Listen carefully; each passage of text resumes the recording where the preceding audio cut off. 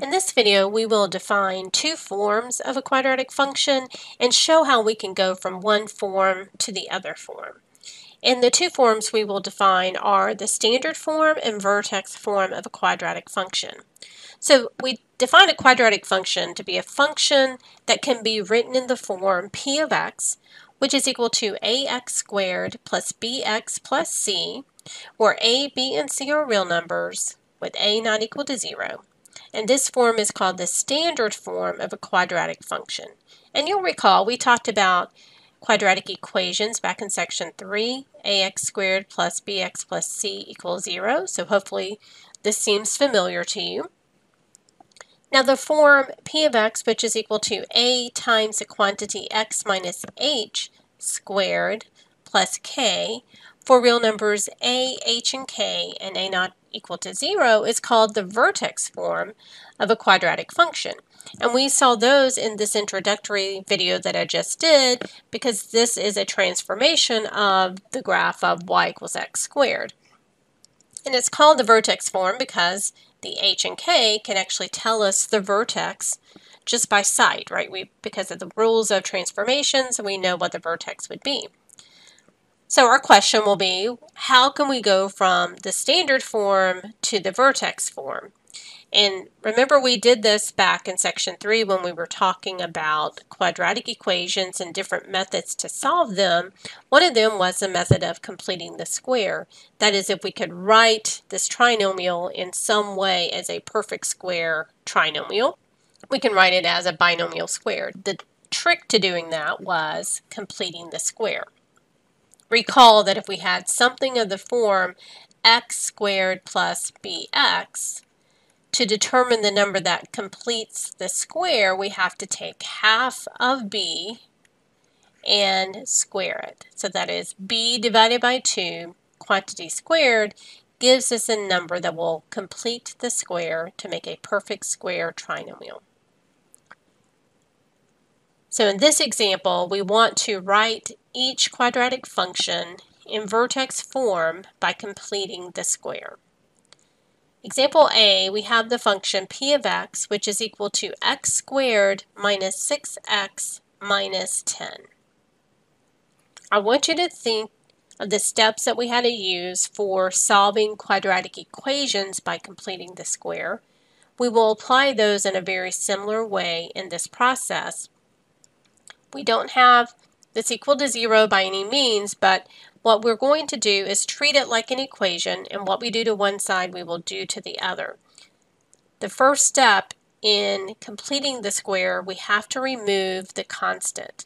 And so this negative 10 needs to be removed from the right side, and we can do that by adding 10 to each side. This gives us p of x plus 10 is equal to x squared minus 6x. And then remember that we have to now think about what number completes the square. And just as in solving an equation by completing the square, whatever number we add to one side, we have to add to both sides. So we have to take half of the negative 6 and square it, which would give us negative 3 squared, or 9. So we will have to add 9 to each side to complete the square. On the left, we can now simplify. We get p of x plus 19 is equal to, on the right, we can rewrite this x squared minus 6x plus 9 as a perfect square in factored form, which is x minus 3 quantity squared. Now we can rewrite to solve for p of x by subtracting 19. Therefore, we get p of x equals x minus 3 quantity squared minus 19.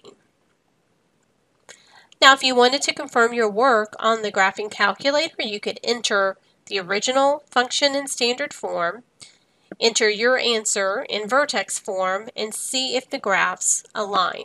If they do, then you did your work correctly.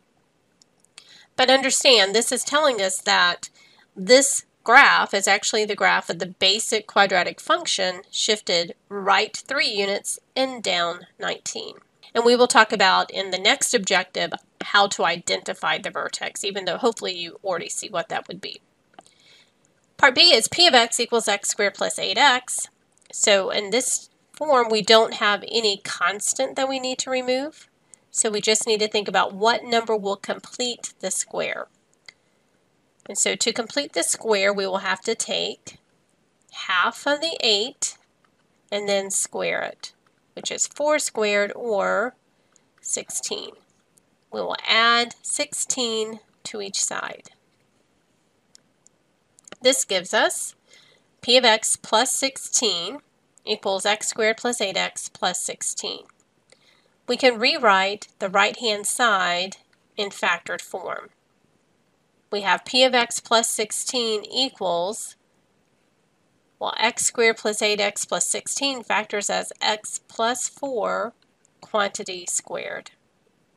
So our last step is to subtract 16 from each side to get p of x equals x plus 4 quantity squared minus 16.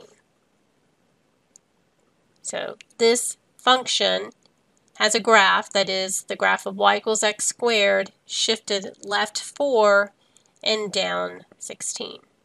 Again, you can confirm on your graphing calculator. The next example is p of x equals 3x squared minus 3x minus 18. This one's a little bit more involved. Recall that to complete the square, we have to have a coefficient of 1 on the squared term.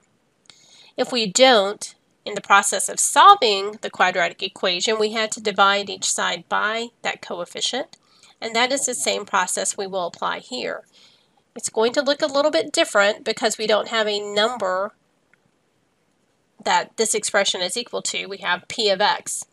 And so when we divide each side by 3, we actually will get p of x divided by 3 is equal to, well, 3x squared divided by 3 is just x squared, minus 3x divided by 3 is minus x, and minus 18 divided by 3 is minus 6.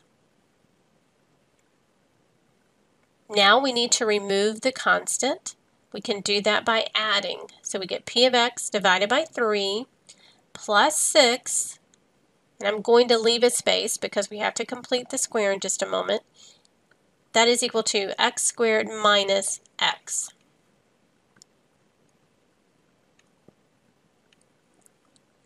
To complete the square, we have to take half of the coefficient of x. So this one's going to be a little uglier. Half of negative 1 is just negative 1/2. And when we square it, we get a positive 1/4. We need to add 1/4 to each side.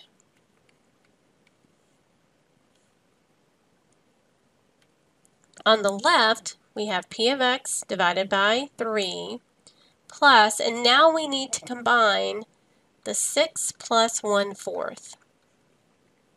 Well, 6, if you recall, is really 24/4 plus 1/4, and that is 25/4. Therefore, we have p of x divided by 3 plus 25/4 is equal to x, and then minus the number we just squared, 1/2. So now our goal is just to solve this or write this equation for p of x. We have to first subtract the 25/4, so we get p of x divided by 3 is equal to x minus 1/2 quantity squared minus the 25/4. And then to solve for p of x, we have to get rid of the division by 3, which means we multiply each side by 3, which means we're going to distribute to get p of x equals 3 times the x minus 1/2 squared, and then minus 3 times 25/4. Well, 3 times 25/4, we can multiply the numerators to get 75 divided by 1 times 4, or 4, so minus 75/4. This one was very tricky. So we first had to divide each side by 3. Then we took half of the coefficient of x and squared it. This made it a little tedious because we had a fraction, but the steps were the same. Then we combined the like terms on the left, wrote the x squared minus x plus 1/4 as a binomial squared, and then worked to solve for p of x.